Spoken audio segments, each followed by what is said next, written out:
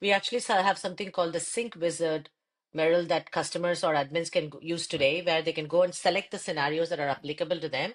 And then it will actually recommend the right sync client for you. It will tell you whether Cloud Sync is the right one for you Okay. or whether you should be Oh, thinking about nice. using Connect Sync, right? So, and we've actually integrated that experience in the Entra ID portal. So admins can either go to the Right. N365 portal or they can actually, it is an unauthenticated flow, meaning you don't have to have an account. So it's actually available Right. publicly.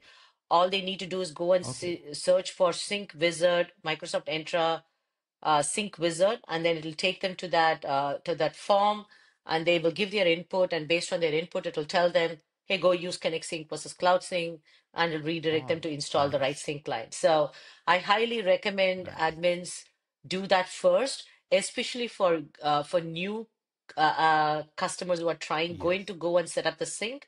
Do this because you will save a lot of time in trying to do the migration later on once you've set up Connect